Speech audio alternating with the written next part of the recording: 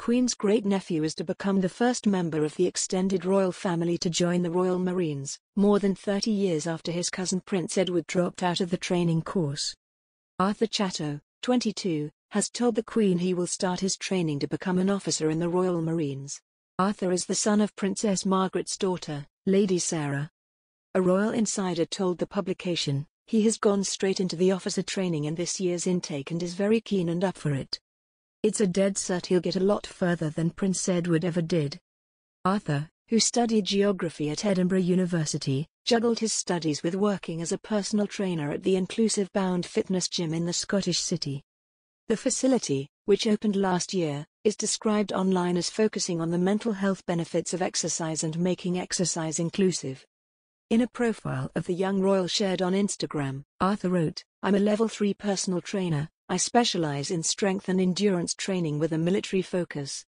Last summer he took part in the epic 2,000-mile GB Road Challenge around the UK to raise funds for charity, completing it on August 16.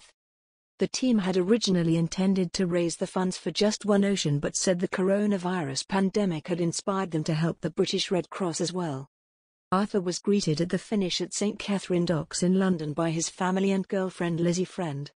Arthur, a personal trainer and model, reportedly ventured out on 20-mile hikes and went wild camping in the Scottish Highlands in preparation for the training while visiting the Queen and family at Balmoral earlier this month. Lady Sarah Chatto is the only niece of Queen Elizabeth II. She got married to husband Daniel Chatto in 1994 and she is currently serving as the Vice President of the Royal Ballet. She was a bridesmaid at Prince Charles and Diana's wedding. He will become the first member of the royal family to join the Marines if he passes the 32-week course. Arthur attended Eton College and then the University of Edinburgh. A royal insider told The Sun, Arthur Chatto has been accepted to train as an officer in the Royal Marines. He told the Queen all about it and she is pleased and proud. Prince Edward has been very supportive. Arthur has even been going off into the wilds at Balmoral with all his kit and camping out as he prepares for the commando training. Arthur has an older brother Samuel Chatto who also attended Edinburgh University and studied history of art. The royal insider continued, he has gone straight into the officer training in this year's intake and is very keen and up for it. It's a dead cert he'll get a lot further than Prince Edward ever did. Prince Edward completed a third of the 12-month training in 1987. Arthur Chatto, 22, told Her Majesty last week he had been accepted to train as an officer in the Royal Marines.